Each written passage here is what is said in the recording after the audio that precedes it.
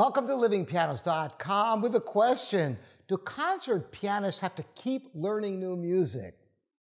You'd think after decades of performing, concert artists would have enough repertoire to last a lifetime. Well, here's something interesting for you. Growing up with my father, Morton Estrin, who was a concert pianist, sometimes he would be aghast to learn that one of his colleagues was playing a New York recital, and he would say, "My goodness, that's the same program they played for their graduate recital at Juilliard 20 years ago." And he couldn't believe it, because my father was a firm believer in constantly expanding his repertoire. In fact, it was not until his 80s that he learned the complete Mussorgsky's Pictures at an Exhibition and performed it at Hofstra University Playhouse.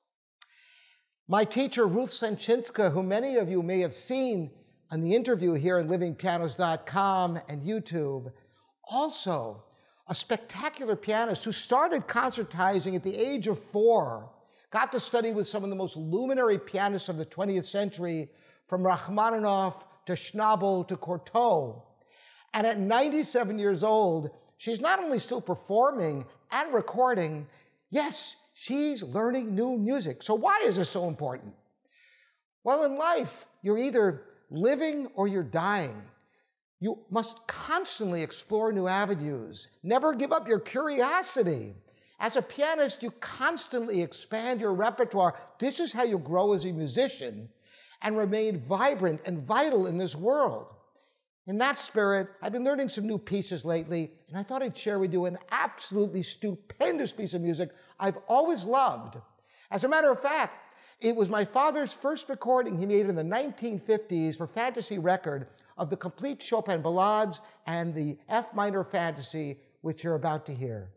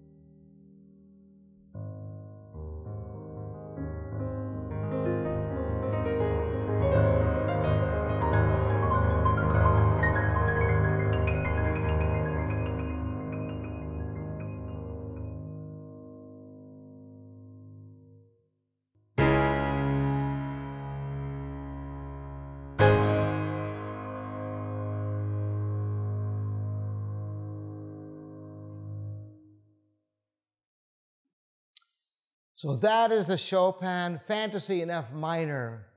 It's a pleasure to learn new music, explore great works like this. And the great thing about the piano repertoire is it's virtually endless, more than anyone could possibly tackle in a lifetime. And not just talking about the great music for the instrument. The other great thing about the piano repertoire is not all pieces are this difficult. There are pieces of Chopin that are very accessible, and dozens of other composers of music worth your time. So no matter what level you're on, whether you're a seasoned concert pianist or just starting out, always be learning new music. It enriches your life and it's good for your soul. I'm Robert Estrin. This is livingpianos.com. Leave comments here on livingpianos.com and YouTube. And if you like what you're hearing, subscribe, ring the bell, the thumbs up. I appreciate all of that. Thanks for the support. We'll see you next time.